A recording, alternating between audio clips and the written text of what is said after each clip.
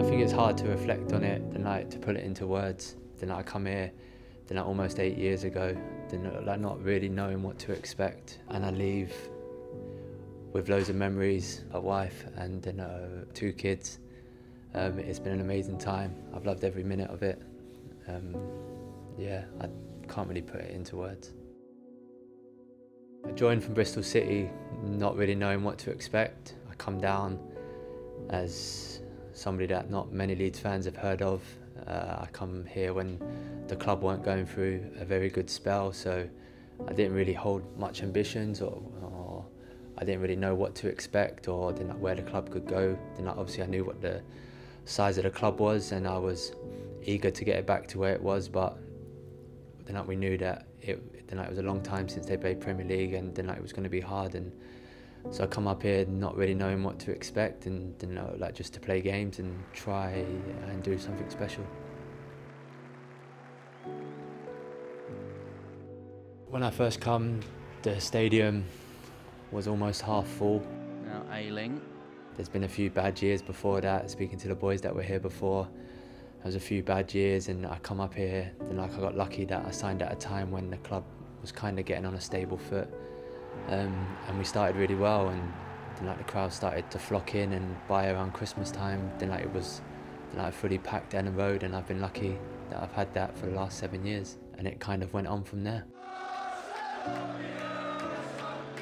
I can't tell you how much him and his coaching staff has done for me, and so many other players here. They come in at a time when we just had a bad back end of the season, finishing 12th or 13th I think it was, and the boys not really knowing what to expect, and he turned up and he changed everything. He changed our lives, he changed the way we see football, he's changed the way we act outside of football, just changed everything in our lives, and I don't think he knows how much he's done for us, and he's a special man, and he's done special things for me and this club, and I'll always be grateful for him.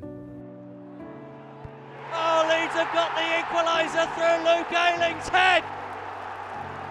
I still don't know how we went from where we was finishing 12th to playing the football that we did, but that's just the special talents that he brought in to this club. He filled us all with so much confidence to go out onto the pitch every single game and just go up against our player and just try your best to try and beat your player that you're playing against. And I think we did that on many occasions under him, and it was just an enjoyable time to be here playing under Marcelo. That year was up and down. It was a crazy year. We started so well. The COVID come along and was at home, not sure if the season was going to be finished, if we was going to get promoted, if the season was going to be null and void.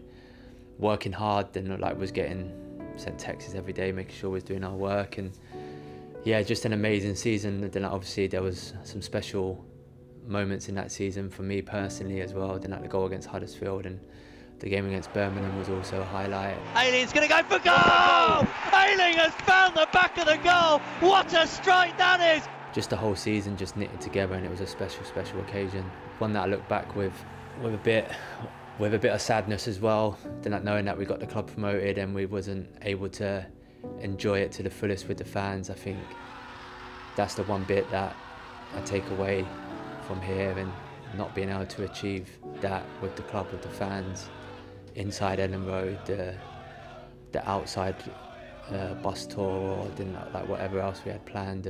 I think that's one thing that will always be hard to get over, that we never had the chance to do that. But still, it was still an amazing year to get us promoted and back to the Premier League. And there's an overlapping run from Ayling, and Ayling gets the ball, and there are men in the box, and it comes for Pablo Hernandez, and Pablo Hernandez scores a goal for Leeds United!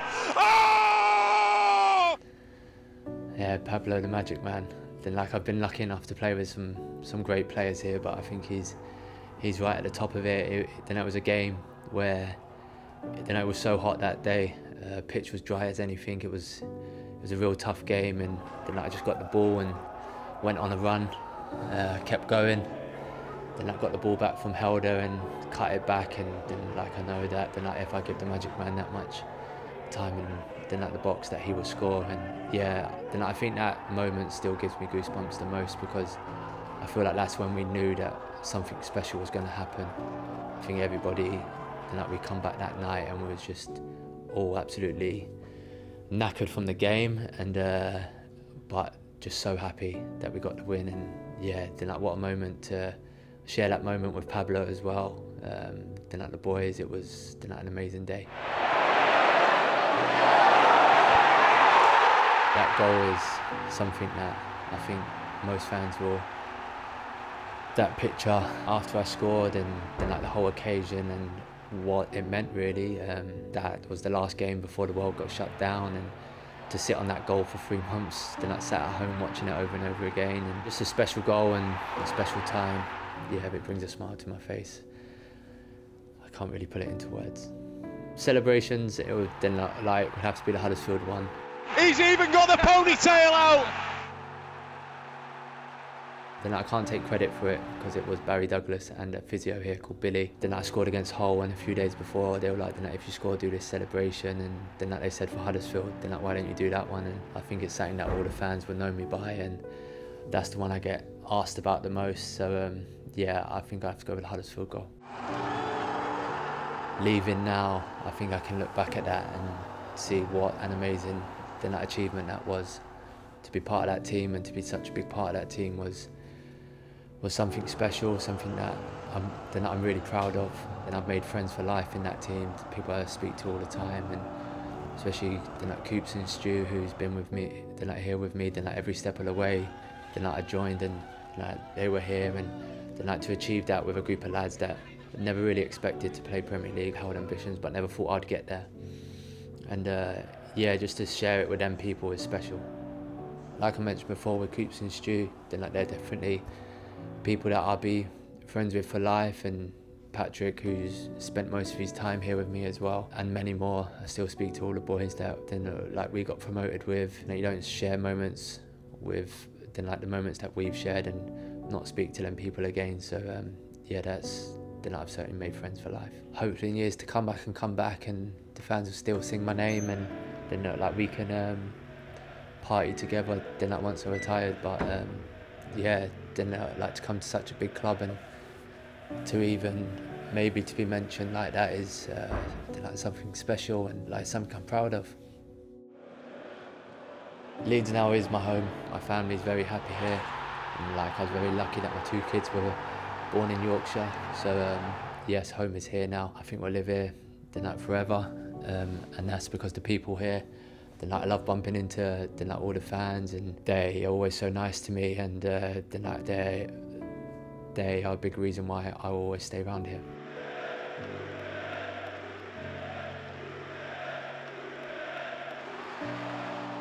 A special relationship. I think I knew from that first game that I played against Birmingham.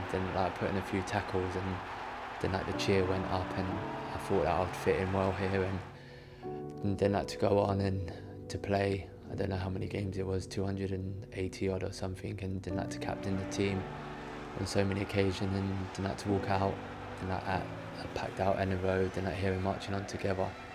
It's memories that will stay with me forever. They are a special fan base, and I know that they'll back the team all the way this year, and they'll be here no matter what. I come from a working class background, and I know what it means for these Leeds fans to come to Ayling Road, and how much they love their team. And I think from that first game, I knew that I would fit in well here, and I've been lucky enough to play well enough where I've managed to stay around for 7.5 years, and they're just a special fan base. They absolutely love the club. They give everything for the club.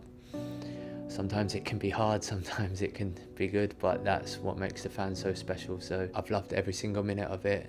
The times at Ayling Road, the good, the bad, everything. Thank you for them. At the bottom of my heart, you made my time here. So special, and I'll see you all soon.